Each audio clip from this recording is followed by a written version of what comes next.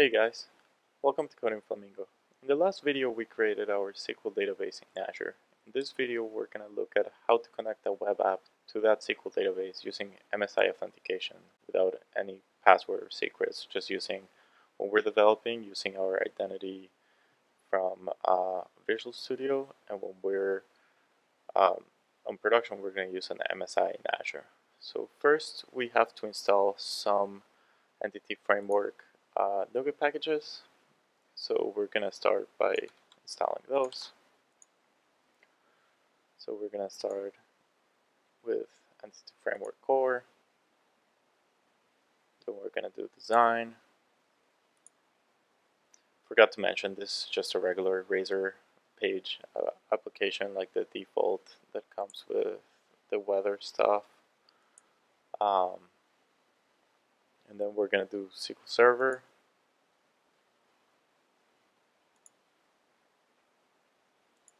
And tools.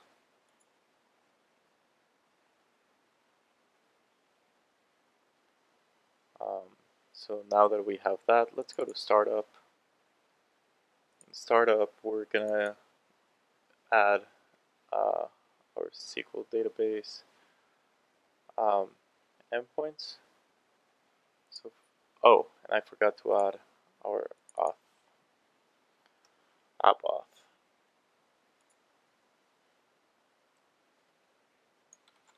So we have to also add app authentication. This is for authenticating with MSIs and your Visual Studio. Which reminds me, when you're doing this, make sure that in your Azure Service Authentication you have your Azure identity set up so you can use your Azure identity.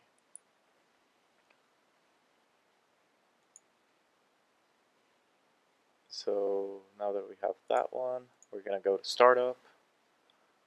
First thing we're going to do is add it as one of our token providers. So in Services, we're going to add this as token providers. We have to add the app auth.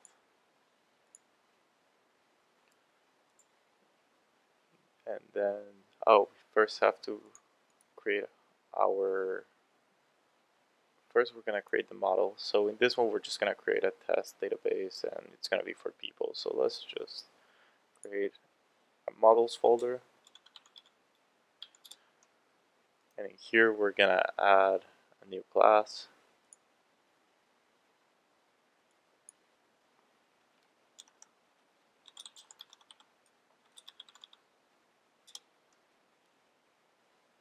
Then let me just copy it.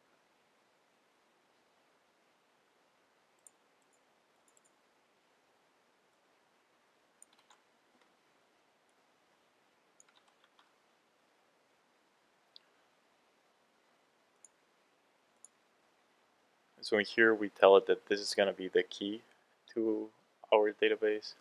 And then we specify which ones are required, which ones aren't required. So in here, we just made occupation and hobbies not required.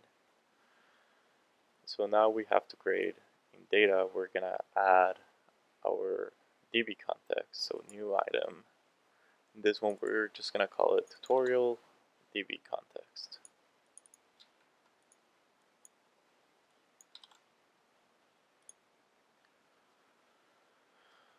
So in here, we're going to add a few things.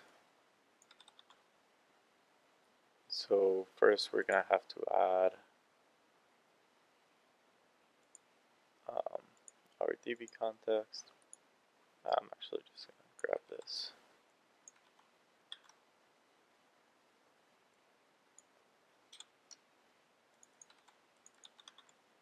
So in here, we're using models for this one.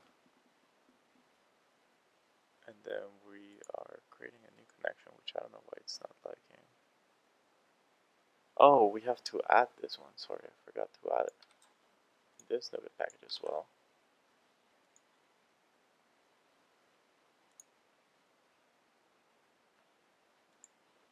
So at the end of the day, you have to have the entity framework once, the system.data.SQL, and the app authentication NuGet packages.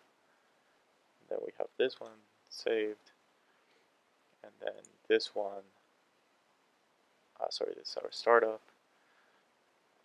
And then in this one we'll add, so we're using the SQL, our models to have our person model. And this is basically how you declare a new table. You tell it what object you're going to use, the name of the table, and then we're using configuration,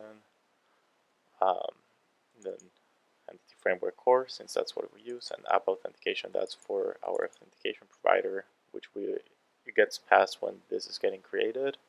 Then we use it to get a token. You could actually simplify this. I was debugging some stuff, so you can actually put this here, get rid of this,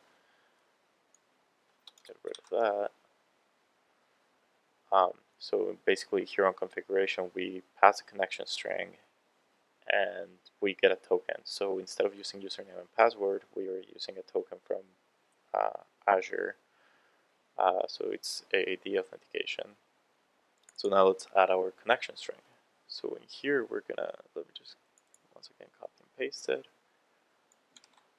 Fun fact, when I was creating this, I had a typo in here and it took me like an hour to figure out where the typo was. So in here, as you see, I'm just passing the server, the port, and what database, which is the database we created.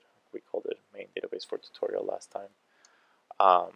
So I'm not passing the actual username and password. That's done with the authentication token. So now that we have done that, we have to go back to startup. And we're gonna add, so we already added the token provider. And the second thing we have to add is the DB context. So this is gonna be add DB context and then the context that we created here. So that takes care of that. Then after that, we just have to add the migration. So let's go here, and we're gonna do, and let me just show you the database beforehand. So it's, let me just drag it here. So if we can see here, this database, we have no tables. So then we're gonna do add migration.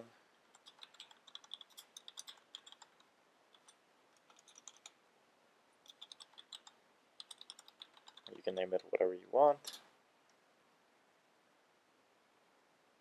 And this is going to build, and it's going to create the migration.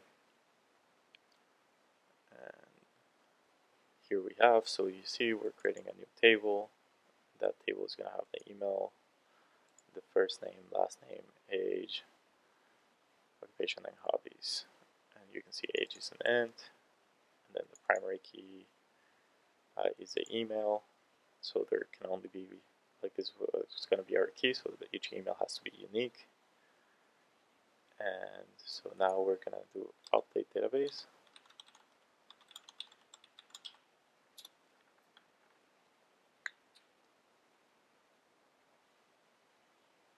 It's using my identity to use that. And if we go back here, we do refresh, we created two tables. The first one is migration history, so in here it keeps the information of what migrations have been applied. So first migration, and then select people, and then we can see here we have an empty database. And you see it has all this stuff. So if you want to edit something, like let's say afterwards you realize that you forgot to add something, you can always go here and add a new thing, I don't know, description.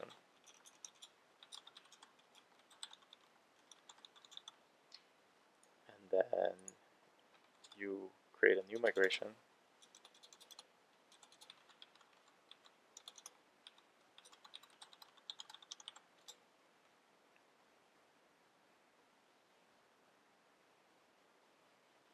And as you can see, it just creates the description. Then we do update database. And it adds it. So if we go back here, let me just close this. We're going to select.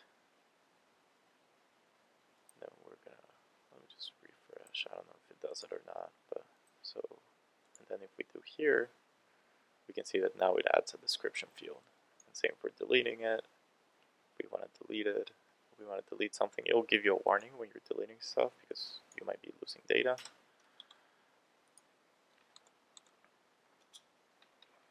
So here we're just going to delete it.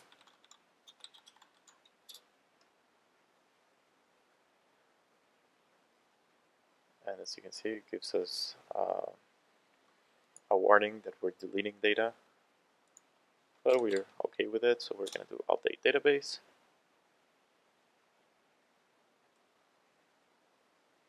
And if we go back here,